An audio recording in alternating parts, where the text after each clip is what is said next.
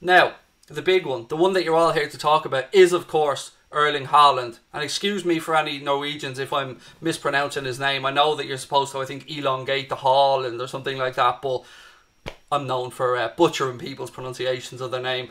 Right, look, ladies and gentlemen, Erling Haaland. So here we go. The Dortmund CEO has come out publicly and denied the reports that Haaland has a release clause that becomes active next year in his contract. This is what he had to say. There's no such agreement, and it's not about that. It's about convincing the player about the club and about our plans. We have a clear wish for Erling to stay with us, and we want to convince him and his agent to do that. I'm confident on that front. I think Erling feels at home with BVB. He definitely made the right choice to come here to us last winter. To take another step so soon, I'd consider that the wrong decision for him personally. And all this comes after Salzburg sporting director came out and said that he believes that Erling Haaland will land at Liverpool. I think he said next summer, if I'm being correct, at least when he leaves Dortmund. Now, I want to just pick up on something that the Dortmund CEO has said there. He said that there is no buyout clause that comes into effect next summer, and that's false. That's true, but there is a buyout clause. It doesn't come into effect until 2022, and to the best of my knowledge, that buyout clause is €75 million. So what do you do then if you're a club like Liverpool? Well, this is what I think may happen. Cast yourselves back to the Naby Keita incident, or the Naby Keita deal, the way we took him from Leipzig. We may see Michael Edwards go and do a similar thing. So we know that in 2022, Haaland has this buyout clause, €75 million, probably equates to about £60–65 million. So what you might happen, or might see happen, is Liverpool, Michael Edwards, go to Dortmund and maybe put a deal in place to get him at the end of this season. Maybe try and sort it out in January. Maybe pay a little premium. Maybe pay a little bit on top. Maybe send a young player or two over to Dortmund in the opposite direction to gain experience. There are ways that this deal can be done.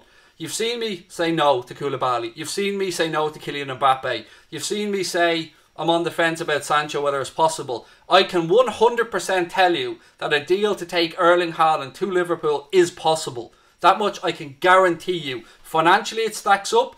Age profile it stacks up. Ability wise it stacks up.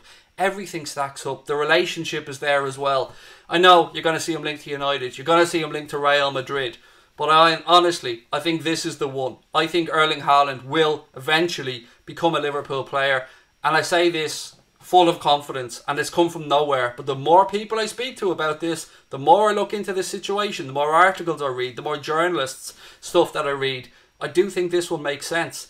And I said to you earlier on that I wanted to bring this all around to Red Corp acquisition, or Red Ball acquisition, whatever the name of the company is that Billy Bean has set up to try and invest in FSG. There's a lot of talk now that they're very close to obtaining a 25% share in FSG's holdings, and that would include everything. That would include Liverpool Football Club, that would include the Red Sox and all the other interests that FSG have. So how does that affect Liverpool? Well, it will free up capital, it'll free up money. And this is the type of statement that you'd want to make. If you're bringing in a new investor like this, you've got Nike on board, lots of things going in the right direction. Erling Haaland is the missing piece. Erling Haaland is Jurgen Klopp's second team. I'm so excited about this potential. I'm not telling you it's a done deal. Do not go out there, quote me and say it's a done deal. All I'm telling you, or all I'm saying, is that of all the deals, the big names that we've seen linked to Liverpool Football Club, this is the one that can be done. This is a deal that Liverpool Football Club are capable of doing from a financial aspect. And of course, the pulling power of Liverpool is tremendous because of where we are right now as a club. The manager that we have, the manager that's committed himself to 2024 and may commit himself beyond. The excitement that I'm feeling right now, ladies and gentlemen, I can't even... It came from nowhere. Like, it all started with this comment from the Salzburg sporting director that said he expects him to land at Liverpool. That took us all by shock, all of us. But then we see more stuff start to come out, and I've read a few very good articles. Actually, I'd recommend you guys to go on to liverpool.com and check out stuff over there. Joel Rabinowitz has wrote some good stuff on the possibilities of what will happen if we get the cash injection. There's more plans in place as well to improve the area around Anfield. The money for the Anfield Road end stand, that money is put away in escrow already. So there are plans afoot, ladies and gentlemen. Liverpool Football Club and FSG have unfinished business. And I'm getting really excited about this, because just when we think life as a Liverpool fan can't get any better, the potential of Mr. Haaland coming in. His post-match interviews alone would be worth the money, by the way. But I think it's possible. I think it's doable. I think it may take us to splash out maybe €100 million, something like that. A little bit on top to sweeten the deal. I agree, by the way, with the Dortmund CEO that I think Haaland's in the right place now at this time in his career. And even if Liverpool have to play the long game, even if we have to wait until 2022, I think this deal will be done. It might be that he stays at Dortmund another season, and as I said, we pay a little sweetener on top for the first refusal.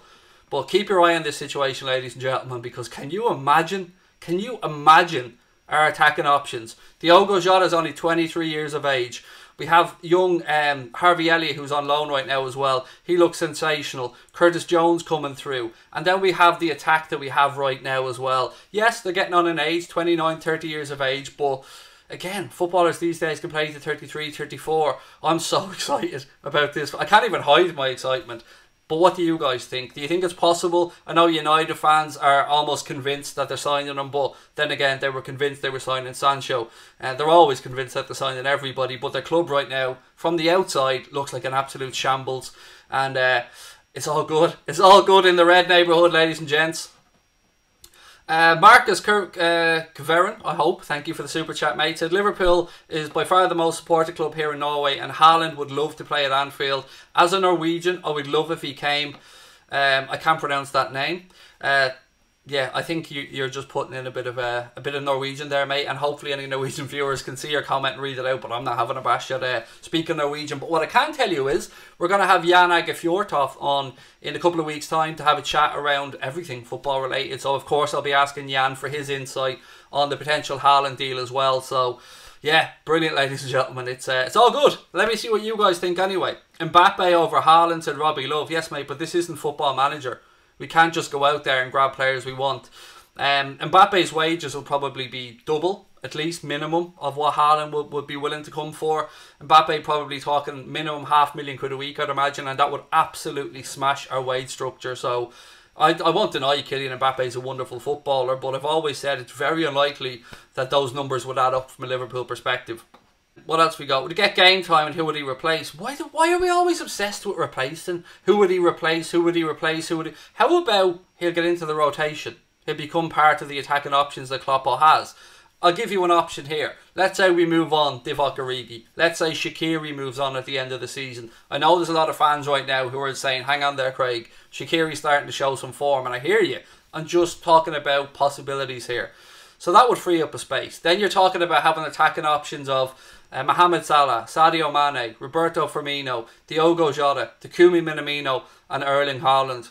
You nearly have to stop there and take a breath, wouldn't you, just to calm yourself down a little bit. That's how it could potentially be done to free up a space in the squad. And I think we'll all agree that we'll never forget the moments that Origi's done, and hopefully we've got some more to celebrate with him. But he probably has fallen down the pecking order at Liverpool since the arrival of Diogo Jota as well. So yeah, it's exciting times, but nothing's guaranteed yet. But what makes me happy about this the most, ladies and gentlemen, is that even if these rumours are absolute nonsense and you see Mbappe linked and all that type of stuff, how great is it that the club has been linked to these players now, probably by their agents? That's where Liverpool are right now. That's how strong of a brand that Liverpool Football Club are. Thanks to our owners, thanks to our manager and all the great staff and players that have put us right back up on our perch.